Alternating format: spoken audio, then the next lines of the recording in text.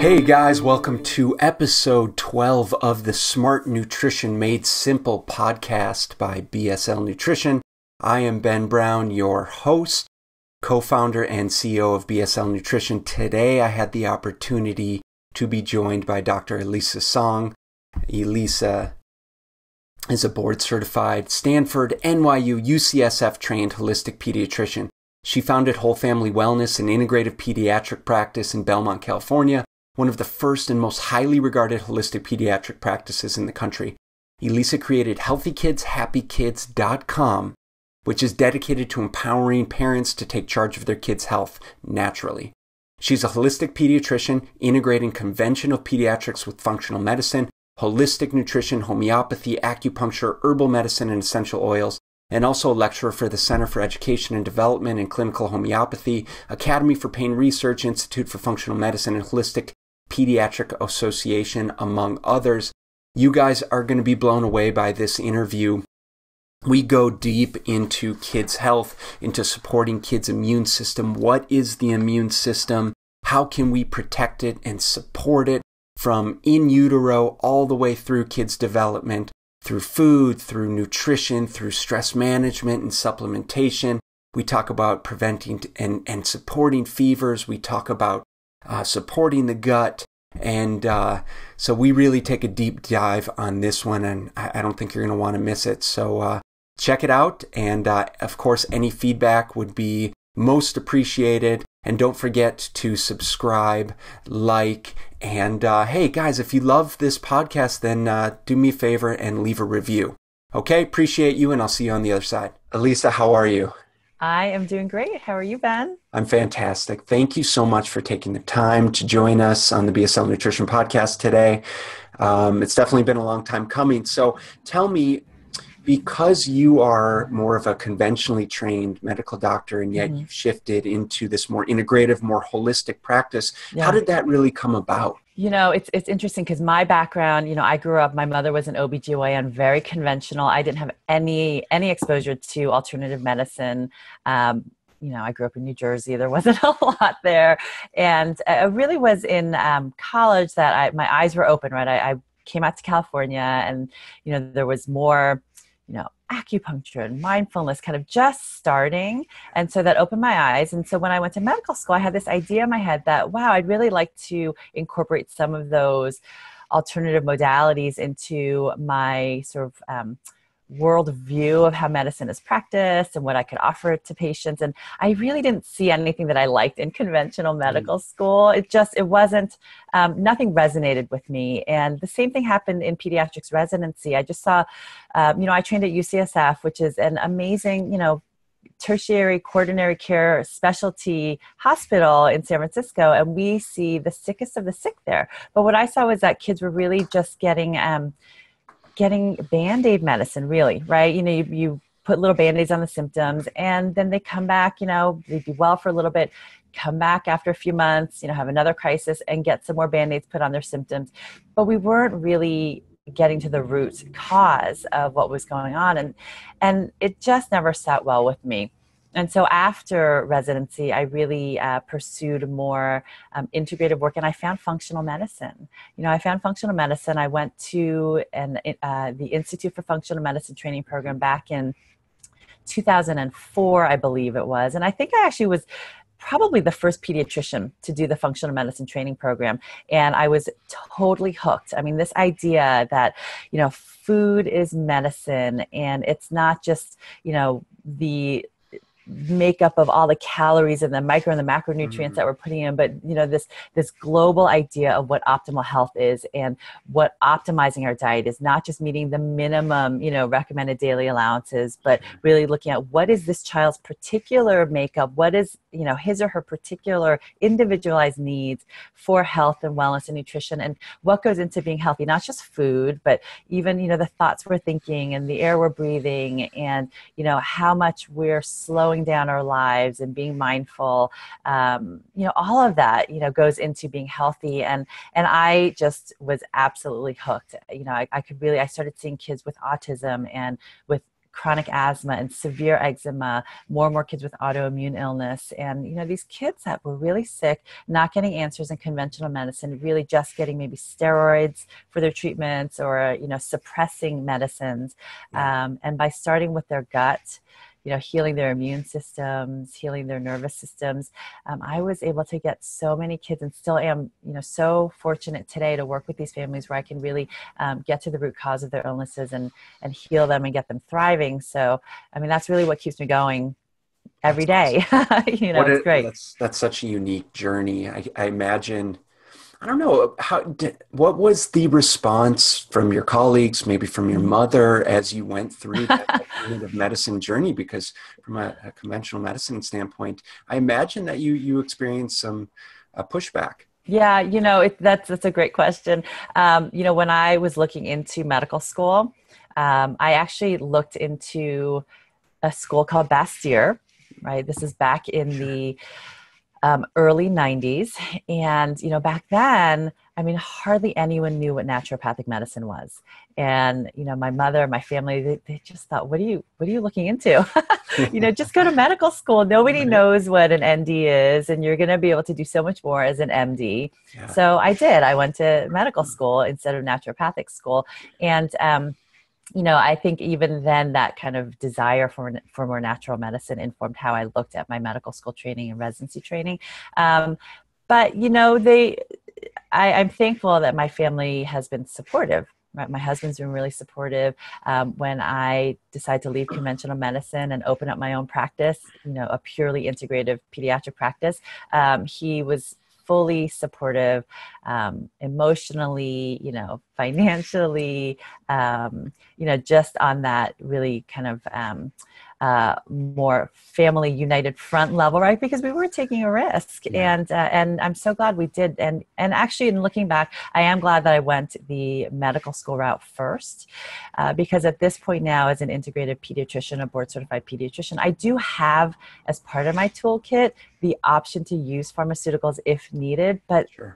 Really, when it comes down to it, there are very few times when we absolutely need to use that pharmaceutical. And antibiotics can be life-saving. And of course I prescribe antibiotics, but there's so many fewer times when I need to. And now when I prescribe antibiotics, I know exactly what to do to help support that baby and that child's gut microbiome and their gut health so that they are healthy for the rest of their lives. So, I can integrate these different tools like nutrition and homeopathy and essential oils and acupuncture and functional medicine. And I think, really give kids the best of all worlds. And I certainly don't practice all modalities. There's so many amazing modalities out there like Reiki and Ayurvedic medicine and all these traditions that offer so much. And, I have a more expanded toolkit than many physicians, but there's so many out there. And that's why I really build a network, right? A collaboration.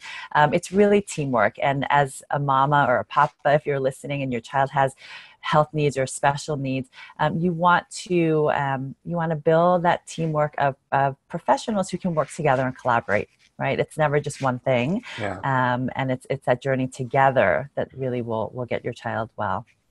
Yeah, I love that. I think that's very relevant, is supporting them with a team, whether it's you on the medical side, having a chiropractor, having absolutely. Someone Absolutely. to support them in their nutritional needs. And because there's no reason you should have to do everything, and nor should you be able to.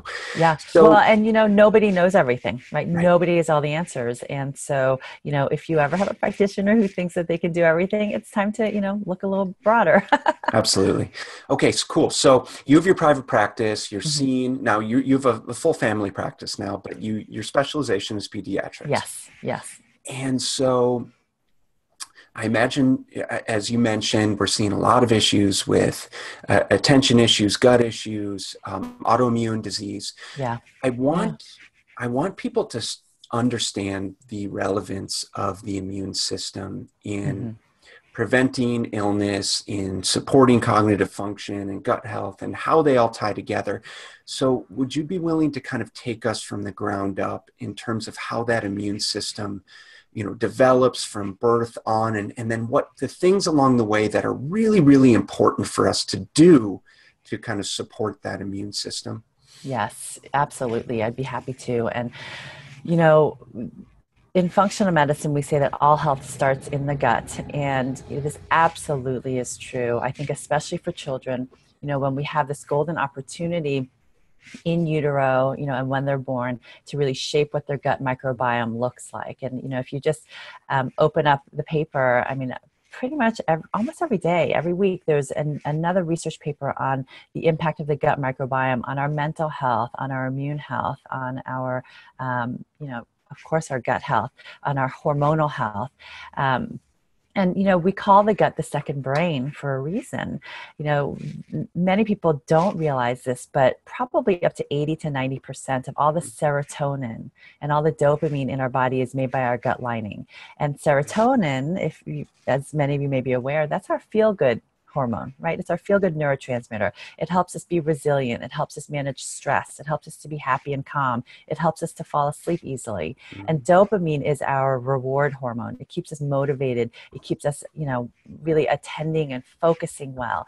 And so for our kids nowadays, there is an epidemic of anxiety and depression that I see very early on, even, in elementary school. We're seeing issues with anxiety, depression, attention problems, whether or not it's full-blown ADD or ADHD. Many of our kids, this is our last day of school. My son is graduating kindergarten and my daughter is graduating first grade.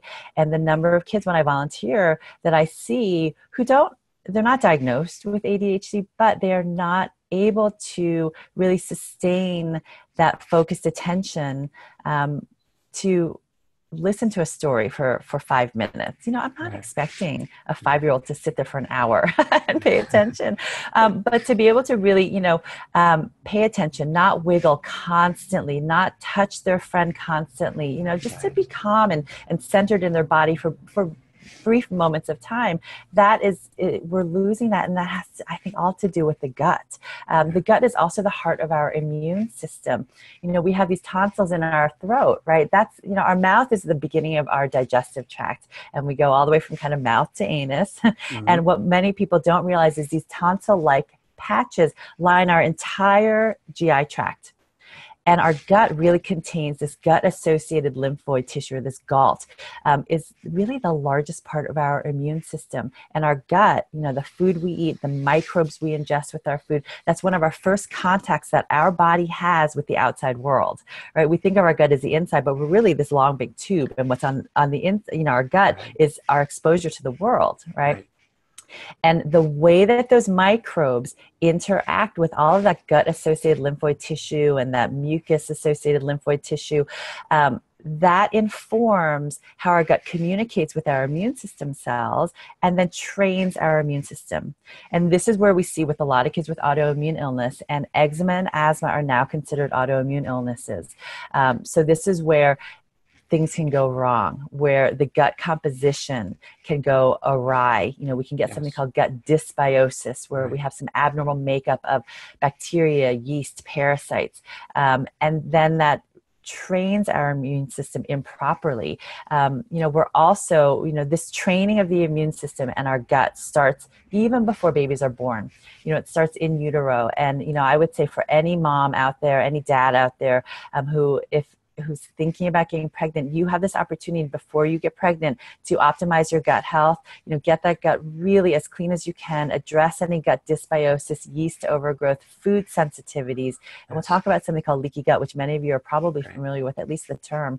But when mom's gut is healthy, she is going to transmit actually through her placenta all of those good probiotics that will then train that baby's developing gut and immune system in utero, and really have that baby have the best chance at starting life on a great footing. The other factors in utero and around the birth that can impact the gut of the baby is maternal stress. It's incredible. They found that maternal stress while you're pregnant can actually change the composition of the vaginal microbiome.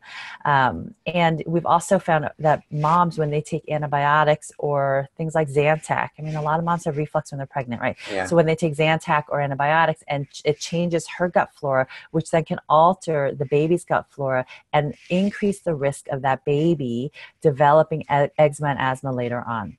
And it's not to say that, you know, if you need to take antibiotics for a urinary tract infection while you're pregnant, absolutely. I'm not going to say don't take the antibiotics, but we can do things like having fermented foods and taking probiotics and things like glutamine to restore your gut health so that your baby's gut microbiome will be well established when the baby comes out. The way we're born, C-section or vaginal birth, has a huge impact too on that baby's gut microbiome. You know, what many people don't realize is when babies are born, their gut lining is essentially, quote, sterile. There's not really any bacteria in there, and they rely on exposure to that mama's birth canal, you know, the vaginal microflora, the probiotics that they get from nursing and from kissing, right? All of that to colonize that baby's gut.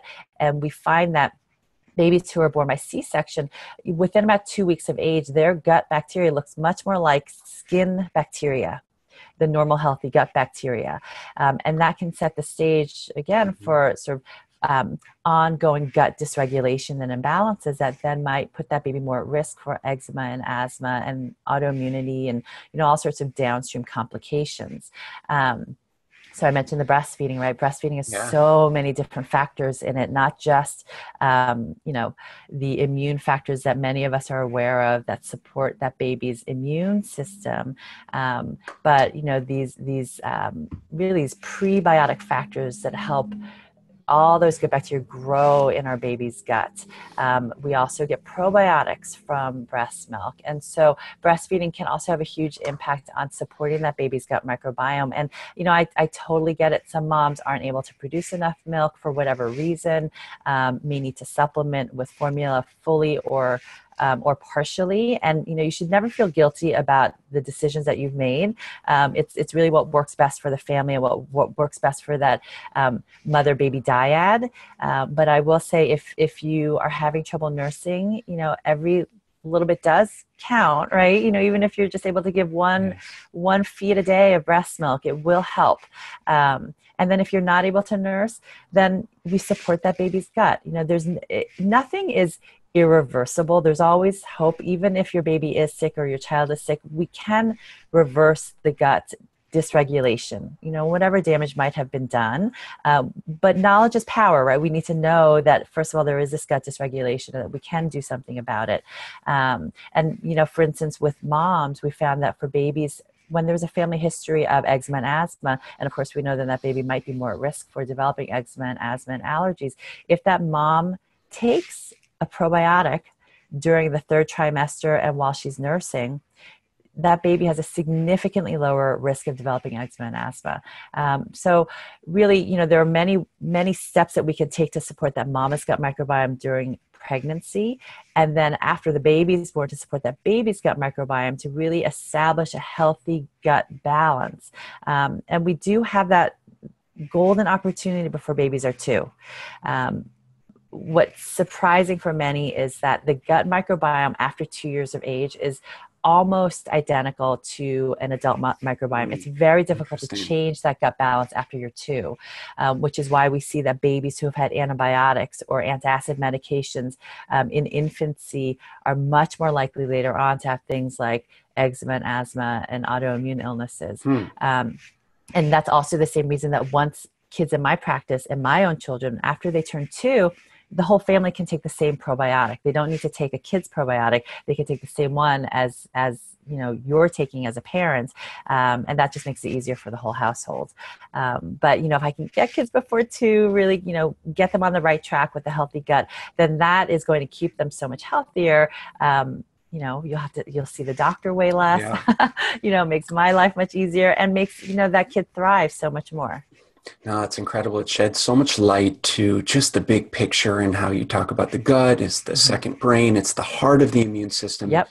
And so really doing everything we can to support not only our own, but our children's immune system through gut health. And it's not only just the foods that you're feeding them, but the lifestyle, managing stress, all of those things. So let's get a little bit more tangible now that we understand the relevance of the immune system in the gut. how do we, or what products can we implement with our child? So let's just assume, because the prevalence of autoimmune, because the prevalence of ADHD and cognitive disorders is increasing, let's Yep. assume that every child needs some degree of immune system support, at least Yep. if they haven't breastfed, if they were C-section delivered. So what would be some general guidelines that you would put in place that we could implement, that moms and dads could implement in a relatively simple way? Say, okay, here's the probiotics that would be beneficial. Here's the foods that would be beneficial. What other things would you add in? Yeah. You know, I will say, you know, there are so many factors day to day that can really cause disruption in the gut microbiome, you know, for kids and for adults, right? And so, of course, we know that when you take antibiotics, that wipes out not just the bad stuff, like, you know, that bacteria that's causing a sinus infection or an ear infection or the pneumonia, but it's going to wipe out all the good bacteria in your gut. It doesn't wipe out yeast, which is the reason why many women, for instance, when they take antibiotics for urinary tract infections, it kills all the good probiotics in their vaginal microbiome and their gut, and then all of a sudden they have a nasty yeast infection, right? Same thing can happen for kids, and for kids, interestingly, yeast, they don't necessarily get the typical, you know, the vaginal discharge and the itchiness, but they might develop mood issues, sleep issues, more tantrums, silliness. You know, a lot of kids, when they have yeast overgrowth, will get incredibly kind of over the top silly. I mean, parents will tell me it's almost as though they're tipsy, right? Because yeast release these alcohol byproducts, right, that get absorbed into our system and literally sometimes will cause our kids to act like they're drunk. And so we want to, you know, just be aware of that. Now, after we've taken antibiotics, one thing that or even during a course of antibiotics, one of the things that's really important for parents to know is that they absolutely can and should give their child themselves probiotic supplements during that course of antibiotics, and at least for a month afterwards. And so, sorry, they should do it during the course of antibiotics. Yes, I do recommend that, you know, because that way, even as we're kind of wiping out the good flora, we're just chasing it with kind of replacing as quickly as we can so that abnormal stuff doesn't take hold, because there's, of course, a lot of antibiotic resistance out there, and then we don't want our gut to get colonized with all of these antibiotic resistant bacteria afterwards. And so the key, though, is to give your probiotic away from your antibiotic dose. So at least 1 or 2 hours after you take your antibiotics. And then once your baby has, or child has finished his course of antibiotics, then you want to keep up with the probiotics again for at least a month. Then the timing doesn't matter as much, right? I also love that, you know, kids to get their probiotics through fermented foods. You know, fermented foods, they can be an acquired taste, but if you start slowly and you keep it going, you know, that teaspoon of sauerkraut juice is going to actually pack so much more bang for the buck for your gut than a probiotic pill. And there's lots of delicious ways now to get fermented foods into kids, even if they don't like sauerkraut or pickles just yet. You know, when you buy pickles, you want to make sure that you get the real, you know, fermented pickles, right? You know, Bubby's is a brand that's really easy to find at Whole Foods, and that's a real fermented pickle. Great tip. So, but there's things like kefir, and if you're dairy sensitive, there's delicious coconut kefir on the market now. There's awesome kombuchas. I love kombucha, and there's different flavors. I mean, one of my favorites is guava goddess, right? And you know, there's miso soup if your kids tolerate soy.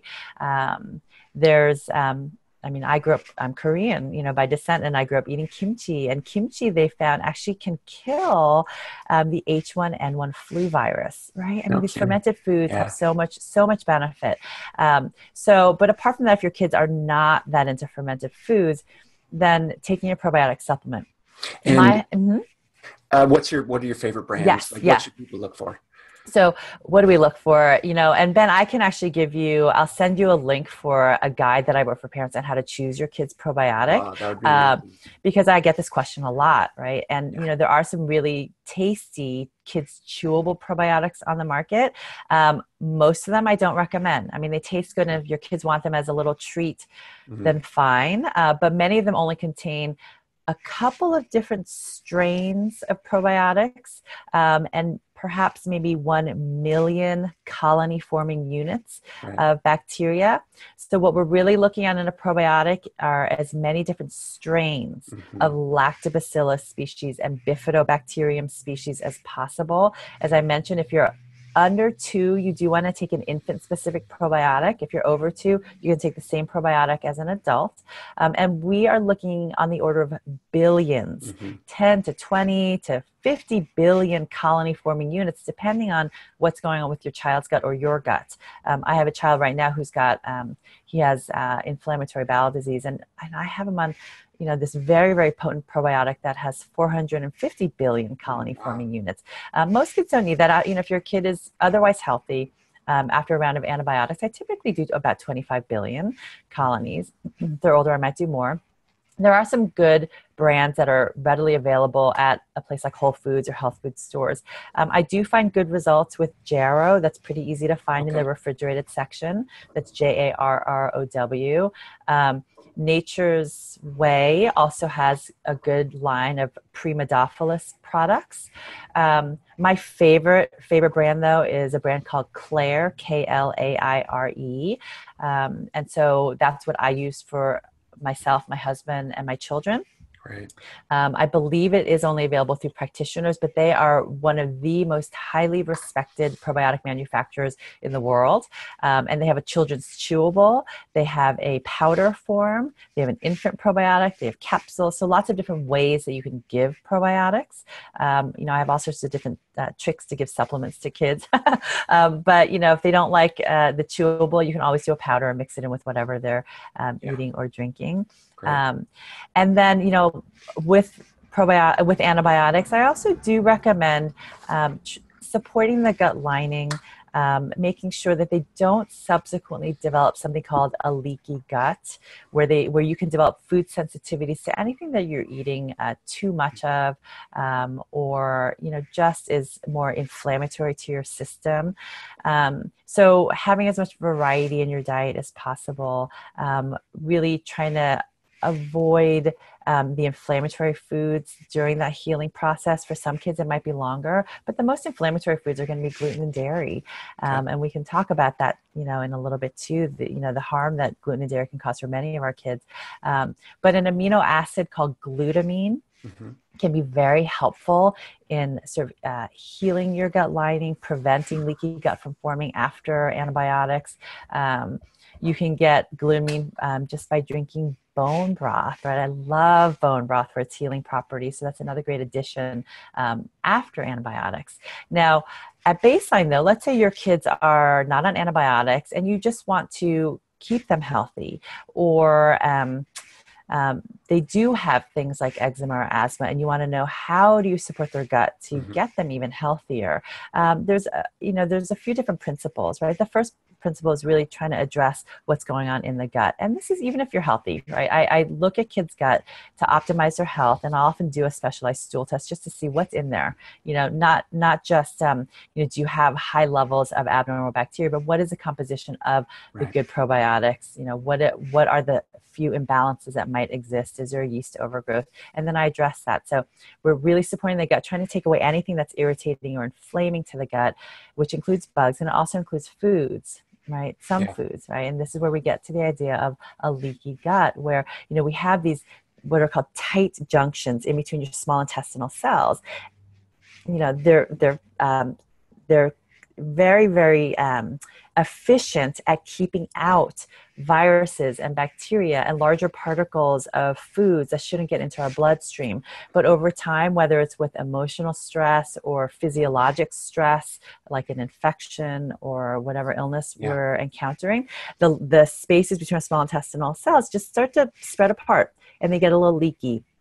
And our small intestinal lining gets a little frayed, less efficient at bringing in nutrients, less efficient at blocking out the things that shouldn't get in. And over time, those larger, proteins like gluten and casein can enter our bloodstream, and eventually our immune system says, hey, look, this is too much for me.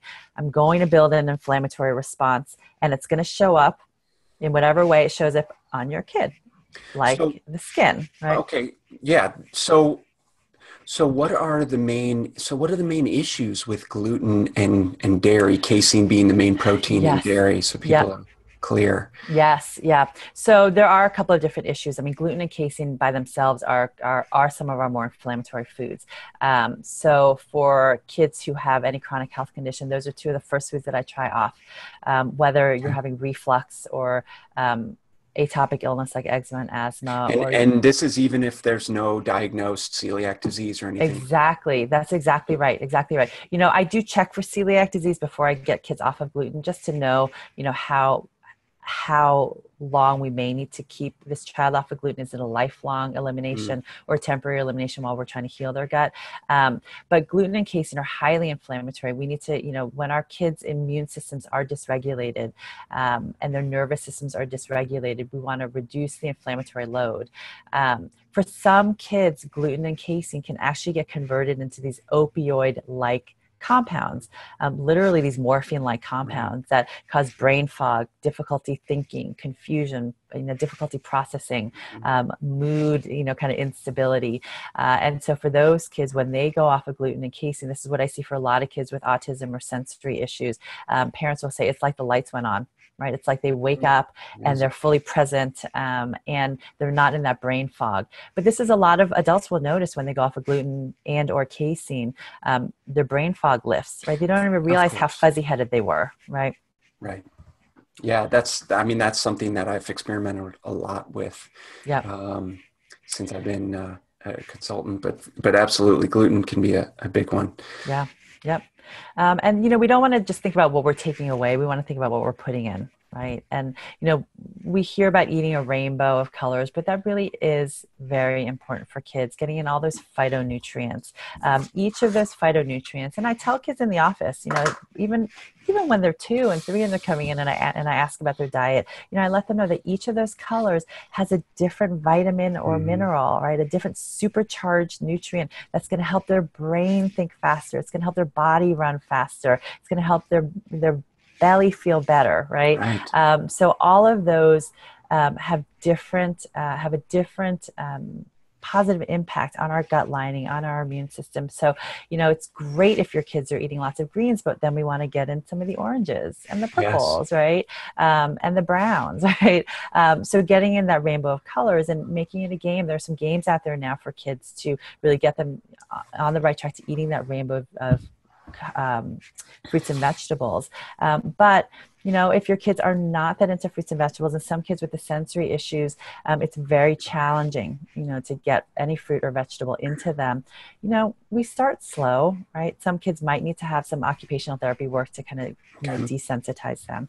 But apart from that, there are ways to initially just get them in. There's a book called The Sneaky Chef that has different Mhm. ideas to kind of sneak fruits and vegetables in.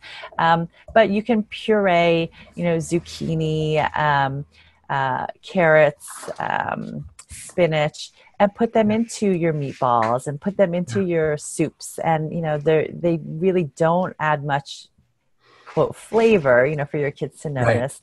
And into smoothies, you can throw so many Yes. different things into your smoothies. I throw nuts and seeds and spinach and kale. And the greens do make your smoothies look a little murky, right? So Hmm. one thing that you can do if you have a cup that maybe a stainless steel cup with a cover on it that they just drink with a straw, then if they're looking at it and saying, "Oh, what's that green brown stuff, Dad? Right. I don't want that." You can, but it tastes delicious, right? So then you can mask the color. Or another great thing to do is just roast some beets, dice them up and put them in the freezer, and then you throw in a handful of frozen beets into your Hmm. smoothie. Beets will add sweetness and add a beautiful pink color, right, to Yeah. almost anything you're eating. So then you have this beautiful pink smoothie that happens to have beets in it, giving it that beautiful red color, and kids may be more willing to try it.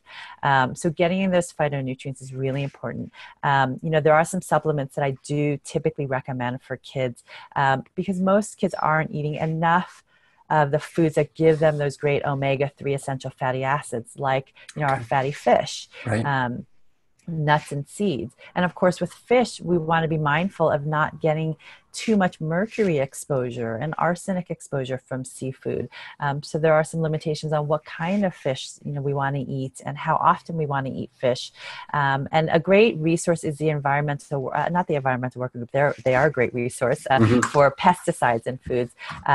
But the Monterey Bay Aquarium, in my neck of the woods here in California, they have a program called Seafood Watch, and they have great little pocket guides on safe fish to consume, and that can change season by season. So they'll give you, they have a little printable pocket guide that you can put into your wallet when you're shopping for seafood, and it even breaks it down by location, where you are in the States, so you can know, okay, right now, tilapia is not such a great fish to eat, but maybe I'll go for the black cod. So it can inform your seafood choices a little bit better. But I do recommend fish oils for kids, right? I think that most kids don't get enough omega-3 essential fatty acids, that they need more, especially if they're having attention issues or itchy skin or wheezing, or any sort of immune dysregulation, if they're just getting colds, frequently. There are some really good fish oils out there. A lot of us remember when we were kids taking that, awful tasting cod liver oil with, our mothers chasing after us with a spoon. They do have different flavors available out now. Right now, what's very popular with a lot of kids that my children love, they're called swirls. So this custard-like kind of thicker fish oil that come in mango flavor. Nordic Naturals has one called Mango Boost that is delicious. Another favorite of mine is by a company called Designs for Health, and they have a lemon drop smoothie fish oil. And these taste like creamsicles, right? They're delicious. So fish oils are really important. Probiotics are really important for optimizing gut and immune health. Vitamin D is very important. You're in Arizona, I'm here in California. It's sunny, much of the year, but even in the middle of summer when kids are outside all day, every day, when I measure their vitamin D levels, almost all of them are either outright deficient or insufficient. And vitamin D is so critical for proper immune and brain health. So that's another supplement that I really am very consistent about recommending. We might also, depending on what's going on with that child, I might recommend magnesium and zinc. Those are two huge deficiencies, not just in kids, but in adults as well, right? I'm sure, as you see. And the tip-offs that your child might need magnesium, extra magnesium, which you can find in dark leafy greens, nuts and seeds, dark chocolate. I love getting our minerals and vitamins from food if we can. Unfortunately, for most of us, if our needs are higher, there's just no way we're going to get enough from food. So some tip-offs for magnesium deficiency in your kids will be things like anxiety, constipation, tummy aches, trouble focusing and sitting still, trouble falling asleep. Zinc. Now, zinc is found in pumpkin seeds, in chicken, in dairy. If your children can tolerate dairy, I don't recommend drinking cow's milk, but cultured dairy, yogurts and cheeses can be a great source of dairy if your child can tolerate casein. And so signs of zinc deficiencies or insufficiencies can be things like sensory issues. There's kids that, they cover their ears and can't stand the sound of the blender, going, or the vacuum going. The kids who the tags on the back of their shirt just drive them crazy. And your parents who are cutting off those tags or getting seamless socks, and their kids will only wear the softest pants, right? Because they can't stand the sound of scratchy jeans on their body. Other tip-offs, kids with eczema, for sure, will have higher needs for zinc, because zinc is really important for skin and gut repair. Kids who just constantly have looser stools, the toddler diarrhea, they are losing zinc from their gut. Kids who are getting sick frequently because zinc supports our immune system, or kids who are picky eaters, right? Picky zinc deficiency changes how we taste food. So sometimes just giving a little extra zinc as a supplement, all of a sudden your kids now are more willing to smell a food or try a food, and not as picky. So those are some of the basic foundational supplements that I'll recommend Great. for kids. And then, of course, again, really, when we're looking at our food, trying to eat as clean as possible. What does that mean, to eat clean? It means trying to eat organically as possible. And organic can be quite expensive. And this is where we go back to the Environmental Working Group. Every year, they come out with a list of the Dirty Dozen, which is a list of our most heavily sprayed foods. Bell peppers and strawberries are always on that list, as is kale. So those foods that are on the Dirty Dozen, I always buy organic. And then the foods that are on the Right. Clean 15 list, you have a little more leeway with. So don't feel that it has to be 100%, but to the extent possible, eating pesticide-free, organic off the Dirty Dozen list. And then for the most part, trying to eat as clean as possible. Being mindful of heavy metals in our food, like from fish, from our water, purifying our water, to get out the impurities is very important. Great. And plastics, right? That's another huge issue. But I do not recommend storing your food in plastic, and never, ever, ever heating up food in the microwave in plastic, because all of that plastic is going to leach out, phthalates and parabens and Right. bisphenol A and other chemicals, even if it's BPA free, into your food. And those are potent endocrine disruptors. We're seeing kids and boys entering puberty way too early nowadays. We're seeing thyroid problems, Hashimoto's or subclinical hypothyroidism in younger and younger kids. And I see kids who are in middle school having trouble with focusing and anxiety. And I check their thyroid levels and they're not optimal. And as soon as we optimize their thyroid, they're happy and they're focusing and they're doing well in school and doing well socially. So those are some of the factors going into really how to optimize your kids' health. Awesome. No, that's incredible, incredible information. I want to dive back into the gut health in two specific things that I want to talk about. I want to talk about what we should be looking for from digestive system health. How frequently should kids be going to the bathroom? Good question. Quality of stool health, and helping people understand that that's a good representation of their digestive system health and of the types of foods potentially that are contributing to that. And then I want to work up to the other end of the digestive system and look at the tonsils and the adenoids. Yes. And I want you to talk about how those are affected with immune dysregulation and what we would typically see, what we're seeing, in kids these days. Yeah. So great question. So pooping. I ask kids every visit about their poop, and some of them will giggle, some of them will say, well, we don't do potty talk, right? And I'll tell them, look, in the doctor's office, we talk about poop. It's not potty talk, because it's very important, for your health. And I tell kids and parents that, how you're pooping and what your poop looks like is really key to figuring out whether or not your gut is healthy. Now, there can be some kids who have beautiful poops and still their gut is dysregulated. But what we're looking at for poops is, I would love a daily poop. Right? I mean, pooping once a day, at the very, very minimum every other day. Now, as parents, we are so grateful when our kids are potty trained and independent, wiping themselves, off to school, right? But it's really important to check in with your kids every once in a while, because when I ask kids, how often are you pooping?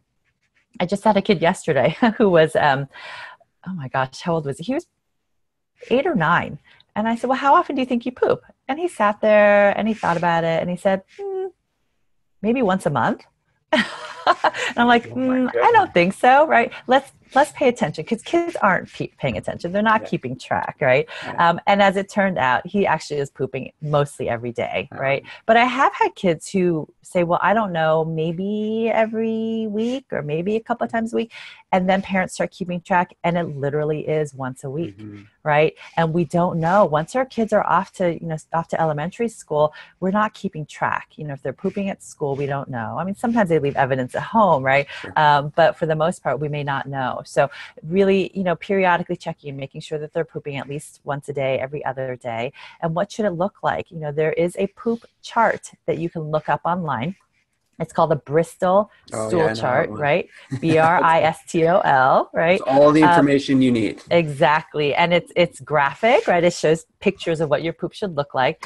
And so, our poop should, I tell kids, it should look like a long brown banana, right? I mean, it should look smooth. There might be some clumps in there, but it should stay together. It shouldn't be little tiny pieces. It shouldn't be mush that just kind of separates in the Yeah. toilet. It should sink to the bottom of the toilet. It shouldn't float, because floating means that there's a lot of fat and air in it. So that might mean that you're not absorbing your fat very well, right? Right. Um, and you shouldn't have a greasy sheen on top of the toilet bowl, right? So we're looking for a really nice, soft but well formed daily stool, right? With not a lot of tummy aches before or after. Um, and when kids aren't, so now typically I'll see more kids with constipation, right? They're not pooping every day, or they might be pooping every day, but they're really hard. They look dry and almost like they're black and burnt, or they're little pieces, little rabbit pellets that are in the toilet. That's more common, and I think that's a reflection of all the stress that we have nowadays. Partially, we're rushing, and many of us get that urge to poop. We have this gastrocolic reflex where after we eat something, we need to poop. And we see this with babies. Every time they nurse or get a bottle, oftentimes they have a little something come out, whether it's a little squirt or a big poop. As adults and kids, we tend to have that reflex either after breakfast or after dinner, or sometimes both. But if we're eating breakfast, we're rushing. We have 5 minutes to get our shoes on, get the backpacks on, get out the door. Otherwise, we're going to be late for our carpool. Oftentimes we have to suppress that urge, right? And then it might not come back later that day. And then if we're rushed again the next day, it might not come back till the next day. And then we can get into this vicious cycle. So part of it is our lifestyle. We're not slowing down enough. Part of it is, that we're stressed. Most of us, kids and adults, live in this world in what's called sympathetic overdrive. We're in this fight or flight state. What happens when we're in this fight or flight state, where we're thinking about our homework that we have to do, or we're thinking about the next appointment we have to make, or we're thinking about, our friends who might be, kind of bullying us or not so kind to us. Our muscles clench up, and that includes our anal sphincter muscles, right? Yeah. So there actually is something to the term anally retentive, because when we're in that fight or flight mode, if you think about it from the caveman days, if we're running from that saber-toothed tiger, the last thing our body wants to do is stop and poop, right? So we need to get back to that rest and digest state, that parasympathetic state. And most of us, parents included, we don't know how to do that. Totally. And so that includes things like, learning how to meditate if that draws you, going for walks out in nature, exercising, right? They found that exercise, it's fascinating. There's one study looking at exercise compared with an antidepressant. Exercise, hands down, improved depression, better than any SSRI, right? Like Prozac or Lexapro, and had sustained effects. So really, getting in that daily exercise where we're moving our body, getting oxygen to our brain, getting oxygen to our gut, moving our lymphatics, just moving your legs can just get that pump going, right? So that we actually do move our bowels better. And then also the foods. Kids are not getting enough fiber in their diets. They're not hydrated enough. And I literally will sit down and talk with kids and ask them how much they're drinking. Most of them don't know. So I'll do a little challenge, right? We weigh them in the office, and, I want them to be drinking about half of their body weight in ounces of water. Now, if they're super active and on the soccer team or competitive gymnast or, outdoors every single afternoon on the trampoline, then they have higher needs. So I factor that in, and I say, look, if you are, let's say we have a 50-pound second grader, who is very active, plays softball after school every day. Well, I want you to drink at a minimum 25 ounces of water, but on the days where you're outside, practicing, let's aim for 35 ounces to 40 ounces, right? So then we take their water bottle, we know exactly how many ounces that is. And for, 3 days, take a weekend. You only drink from that water bottle, so you know exactly how much you're eating and you get that minimum in throughout the day. And notice how your brain feels, how your mood is, what your sleep is like, what your energy is. And for kids, you know, we don't motivate them by saying, oh, look how healthy you'll be, right? That's too nebulous, right? We ask them, wow, I want you to pay attention to how far could you hit that softball?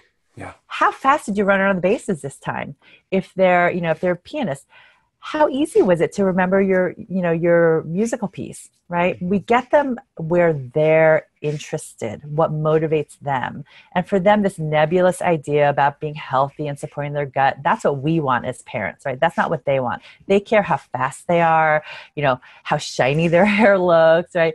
If their skin is free of acne, right? If they have energy to, you know, keep up with their friends. I mean, we want to think about what's motivating to them because that is going to be impacted, but we then just have to shift their brain to think about, you know, how they feel with what's motivating them. So hydration is really key as well. Perfect. No, that's perfect for the importance of daily bowel movements, what it should look like, how we contribute to a healthy bowel movement daily for adults as well. Yeah. Now, Ben, I wrote, because constipation is such a huge issue, I wrote on my blog site, healthykidshappykids.com. One of my first blog posts was on constipation in kids and what to do from a more holistic, integrative standpoint. So there's a lot of this. And there's actually a picture of the Bristol poop chart in there, so you don't have to look it up online. So I will add that link in the notes. Because there's so much we can do without resorting to Miralax. And if your kids are already on Miralax, right, we can get your kids off of Miralax. But Miralax is polyethylene glycol. It's antifreeze, right? And so if we can really, really work on avoiding that Miralax or weaning your child off of Miralax, it's going to just optimize their health in the long run.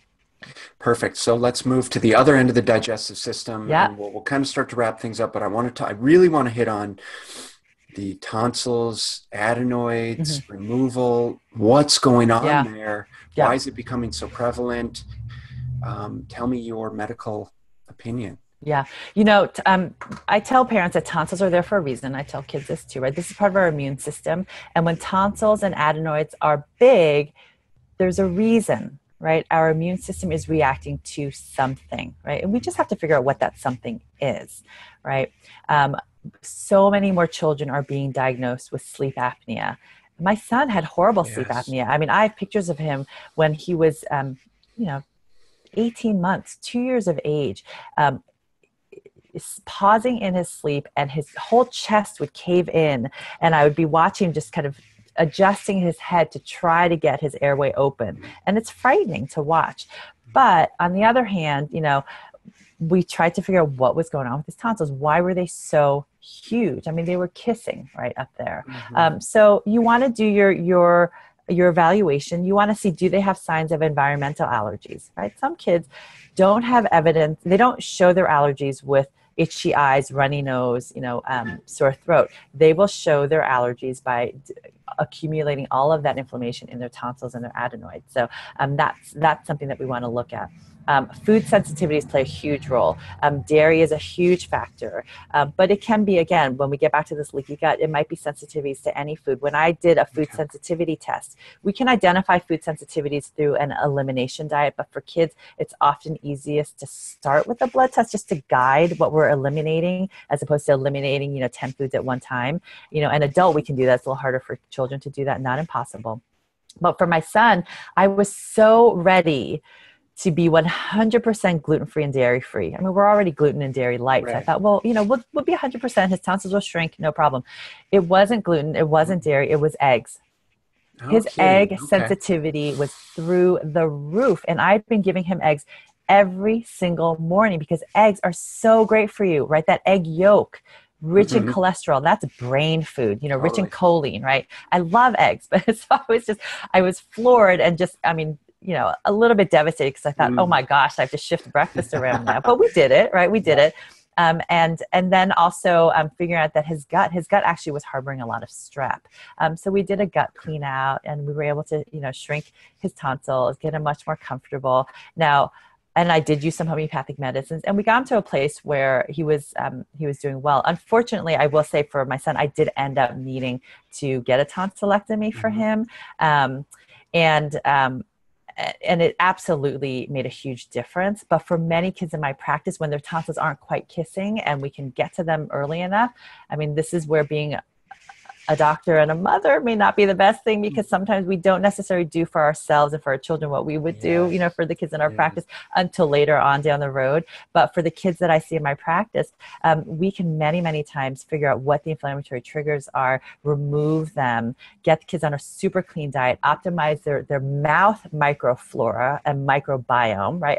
We have a huge microbiome in our mouth that's actually different from our gut. So there are some mouth specific probiotics, right? And we can avoid a lot of those tonsillectomies and adenoidectomies.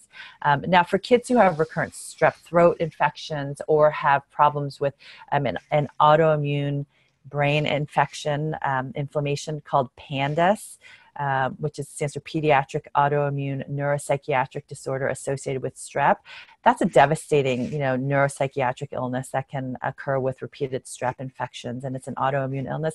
For some of those kids, I just recommend getting the tonsils out because they can harbor that strep. But for most healthy, typical, kids who are developing normally and have healthy immune systems, if it's just that your tonsils and adenoids are big and we can figure out what's going on, we can figure it out in most cases, right? Get the mouth healthy, get the gut healthy, balance the immune system, and avoid that surgery. Beautiful. Very, very good information. Parents, do your detective work and really try and understand what's going on with your kids, and do your homework and speak to your practitioners about it. And of course, sometimes, you do what you got to do, but from a holistic standpoint, there's obviously a lot of different ways where we can support our child's immune system. I have one more question about the immune system, about when our children start, and as adults, when we start to fight infection, what the process is like, how we can support the process. So specifically, with when our children start to have a fever, how do we respond to that fever? At what point, do we allow it to go? Do we try and suppress it right away? Should we be using over-the-counter medications? Do we take them to the doctor? What's kind of a healthy approach to addressing fighting infections? Yeah, great question, because, I think that this phenomena of fever phobia, right, is huge among parents and practitioners. And oftentimes when you go to urgent care or to the ER and your child has a fever, the very first thing that happens, even before, checking out how the child's doing, is here you go, here's some Tylenol, Here's your right? Tylenol. Yep. So a couple of things with fever that I just want parents to be aware of. Fever is our body's natural response to infection and inflammation, right? It's our body's way of getting our immune system, right, our white blood cells and our kind of army cells mobilized, right, to fight whatever's going on. And there are some studies looking at giving fever reducers, Tylenol, for viral infections. And the studies show that reducing the fever artificially actually prolongs the duration of many viral illnesses. And so, we don't necessarily want to treat fevers because we're hindering our body's ability to actually fight that infection. The other thing too with Tylenol is acetaminophen. Tylenol depletes the levels of a very, very important antioxidant called glutathione in our body, right? Glutathione is critical for optimal detoxification, for immune functioning, for cellular functioning. And glutathione is very important when we are fighting infections. And so Tylenol lowers our body's levels of glutathione and can have a harmful impact on our liver, which then doubly makes it more difficult to fight what's going on. So if we're going to use a fever reducer, my preferred fever reducer is actually ibuprofen, which is Motrin or Advil. So when would I treat a fever? Well, this is why I use a more integrative pediatric toolkit. I use homeopathic medicines and I use herbal medicines and essential oils to help the body naturally not bring down the fever, but naturally support what our body's trying to do so that the time of having the fever is shortened and our body gets healthier faster. But that being said, if kids are so uncomfortable that they're not able to drink and stay hydrated, or they're so uncomfortable that they're not able to fall asleep at night, then I do give a fever reducer like ibuprofen. They don't have to, their temperature doesn't have to go back down to normal, but just comfortable enough that then they can stay hydrated and they can get to sleep, because hydration and sleep are really important when we're sick.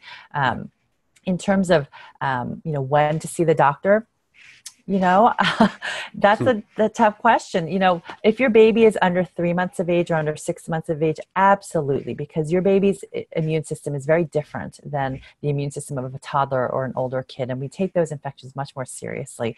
If they're over 6 months of age and they're, the signs that I look for to really worry about a fever is look at your child. Don't look at the height of the fever, right? Kids routinely, my daughter gets up to 104, 104 and a half. Yeah. And she's looking at me doing her artwork. She's a little bit more subdued, but she's fine, right? So we want to look at her child. If your child is not making good eye contact, if you're talking to them and they seem confused with what they're saying, if they're just laid out on the couch and it's really difficult to get them up, if they haven't peed, had some urine in more than 6 to 8 hours, those are all indications to get to the doctor, because there might be something more serious going on, or they might be dehydrated and need some support. Right. Other than that, what happens when you go to the doctor, right? I mean, it's so frustrating. Yeah. Your kid has a fever, a little cold. All right, here's some Tylenol. We can't really give you Sudafed because that's not recommended for kids anymore.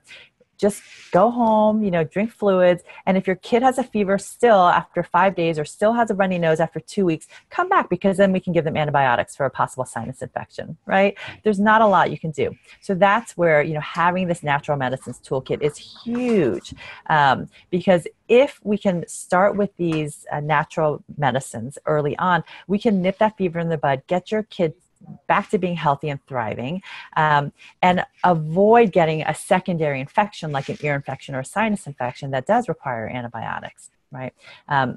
And so with that, there are, I'm throwing a lot of resources at you, but I actually have an ebook on, how to treat fevers naturally. So I'll get you that link too.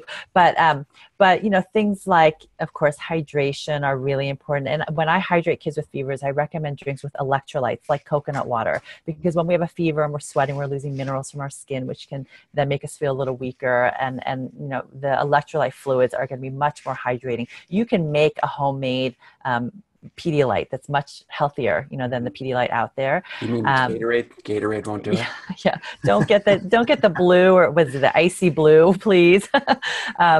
And then there are essential oils like lavender and chamomile and peppermint that can be cooling and anti-inflammatory to the body.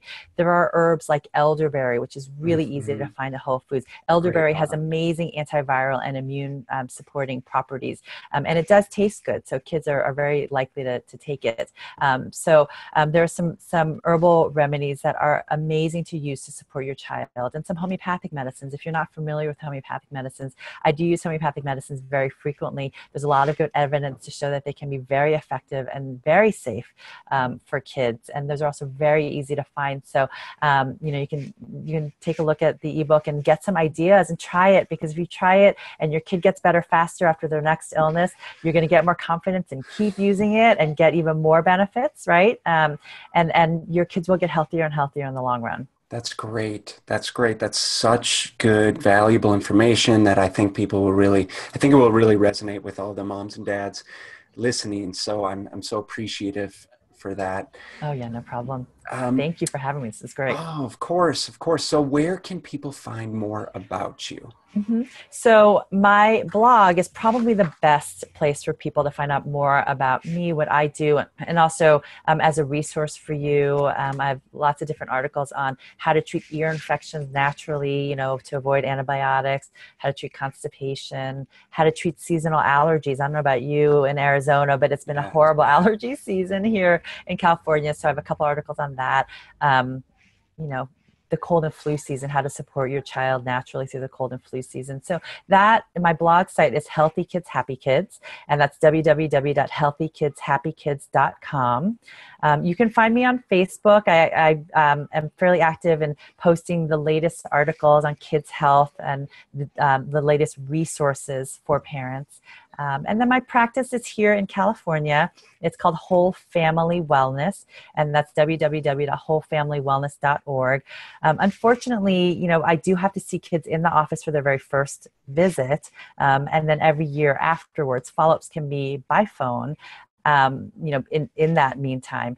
But for most families, that's not feasible. And so that's why I started the blog, so that parents, no matter where they live, can have access to more holistic pediatric information from a pediatrician, so that they know that I've done my homework. I'm not going to, give you information that doesn't have a lot of good evidence, and that I haven't seen myself in practice work for my patients. So that's probably the best way. Well, that's perfect. So, Dr. Elisa, thank you so much. You're obviously making a huge impact on not only your own family's health, but the health of so many other families, really across the country, across the world. And we're so grateful to have had the opportunity to, share this time with you. Thank you so much. I know you have such a busy schedule. So I'm so appreciative of your time, and just, don't hesitate to let me know what I can do to support you. And we'll make sure to provide all of those resources for everyone listening. Thank you, Ben. This is so great. I'm so glad that we connected way back at our Mindshare conference. And then again, last year. And I absolutely want to stay in touch with you. I love the work that you're doing, and would love to be in touch through the years. We absolutely will. Thank you so much. And we'll talk to you soon.